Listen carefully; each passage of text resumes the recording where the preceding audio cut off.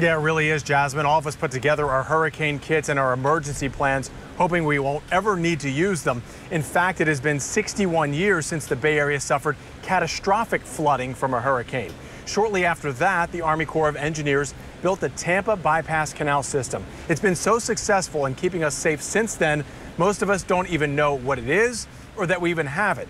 So I set out to go see for myself what it is all about and how it keeps us safe during hurricane season. So this dry season kind of gets you guys ready for what's ahead.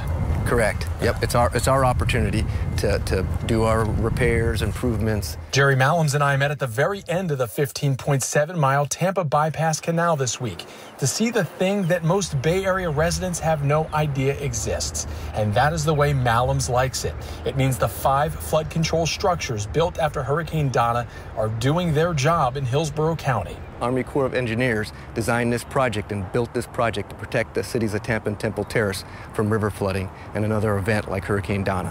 Hurricane Donna slashes up from the Caribbean into Florida. In 1960, Donna's rains flooded the Bay Area like we haven't seen before or since.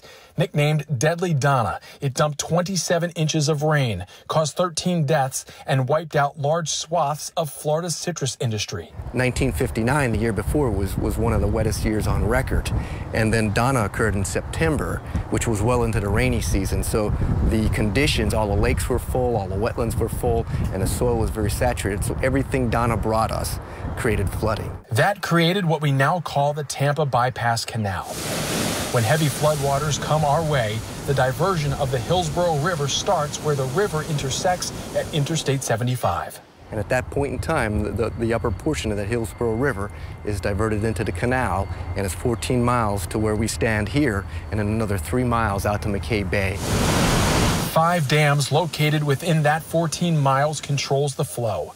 This small 8x10 structure used to be the room where engineers would monitor the water and control the dams. Now it is all done remotely on a laptop, bringing the system into the 21st century. The last time it was put to the test was Hurricane Irma, and even at that point, Malams says it only needed to run at 50% with 0 issues. That's ready to protect the region in the case of a major hurricane.